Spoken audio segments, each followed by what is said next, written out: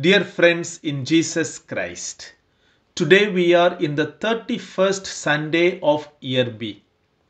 The Gospel of today is taken from St. Mark chapter 12 verses from 28 to 34.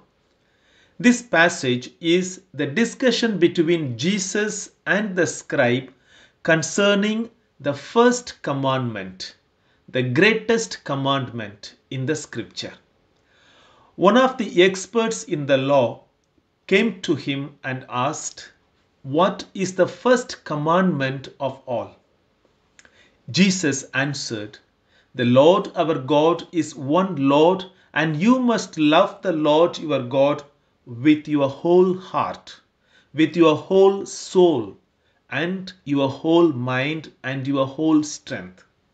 This is the second. You must love your neighbor as yourself. There is no other commandment which is greater than this." There are 613 precepts in Torah. These precepts are divided into two groups. They are positive precepts and negative precepts.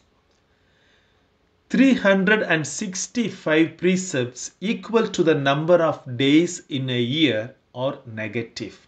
They speak about things of not to do.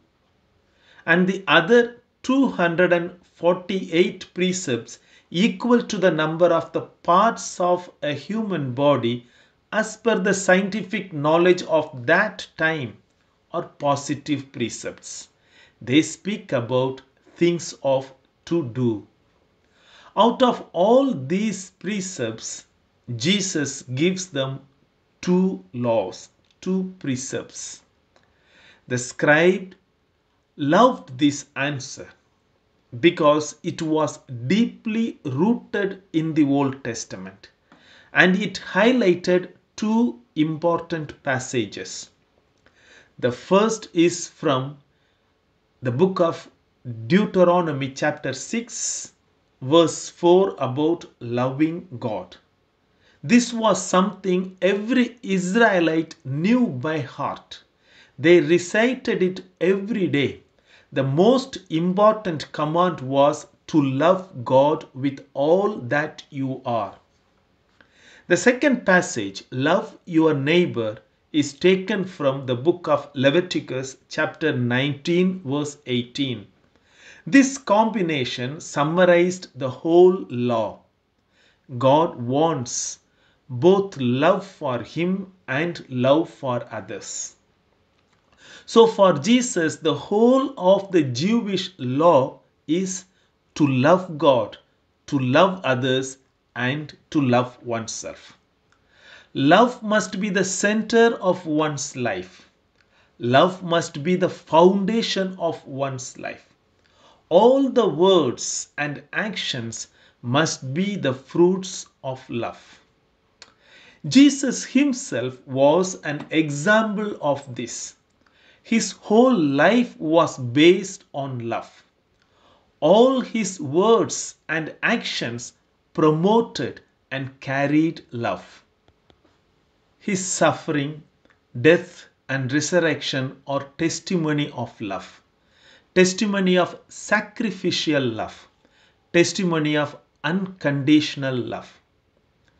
Now we may ask, what is love? The word love is the most misunderstood word today. Many people, including great spiritual masters and philosophers, have reflected on this. I would like to mention few of them. Love is a set of emotions and behaviors characterized by intimacy, passion, and commitment.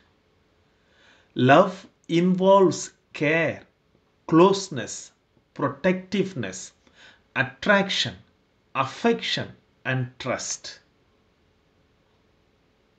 Love is associated with a range of positive emotions, including happiness, excitement, life satisfaction.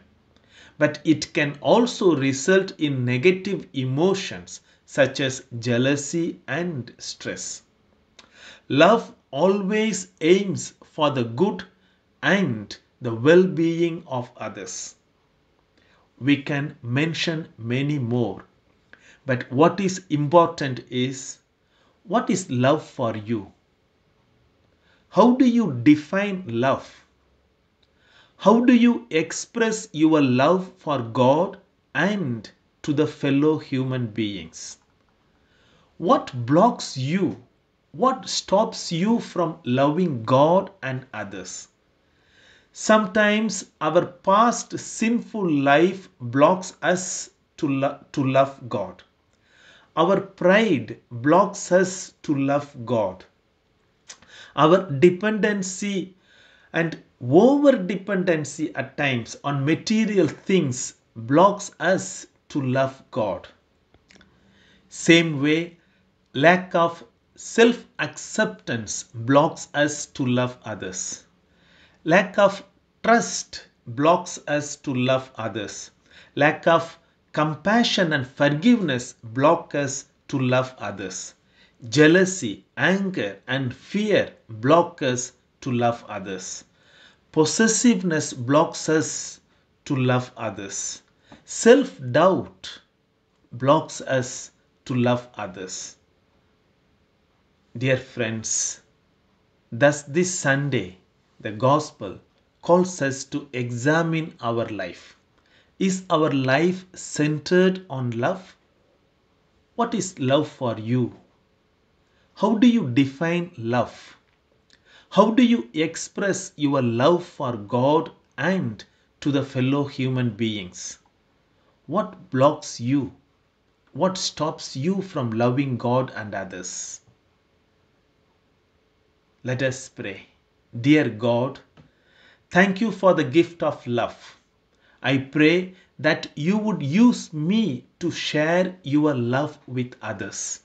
May this world know real love and may they be moved by it. Help me to live out love. Help me to love you. Help me to love my fellow human beings. Amen.